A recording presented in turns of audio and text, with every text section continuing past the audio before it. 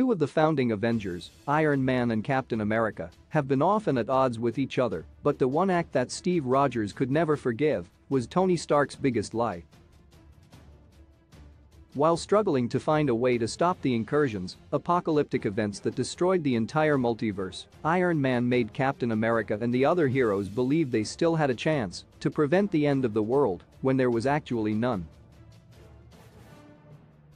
Ever since Civil War, the relationship between Captain America and Iron Man has been conflictual, to say the least. While the two heroes eventually overcame their disagreement over the Registration Act, even if it took the death of Cap to do that, another crisis erupted when Steve found out about the Illuminati, a secret cabal created by Tony and the most powerful heroes of Earth to solve the biggest problems with no accountability and little concern for the methods used. When Captain America discovered the group, his trust in Iron Man received another blow, but he decided to become a member of the Illuminati too, until the incursions began, and Steve's opposition to the use of weapons of mass destruction to save Earth 616 resulted in his memory being erased. When Captain America later recovered his memories, he mercilessly hunted down the Illuminati and Iron Man. When the final incursion occurred, the entire multiverse was just a few moments away from total annihilation. In Avengers number 44, by Jonathan Hickman, Stefano Caselli, Kev Walker, and Frank Martin, Steve finally confronts Tony to hold him responsible for all his lies and betrayals.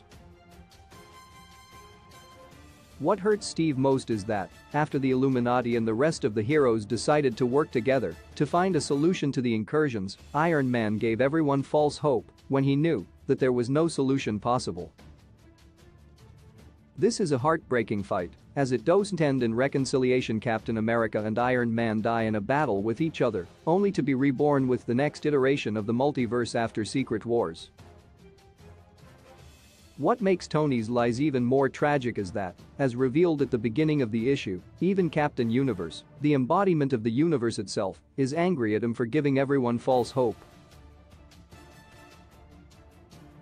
This was a crime against Steve, who spent his last days fighting the inevitable and making heartbreaking choices, but also a crime against the universe itself.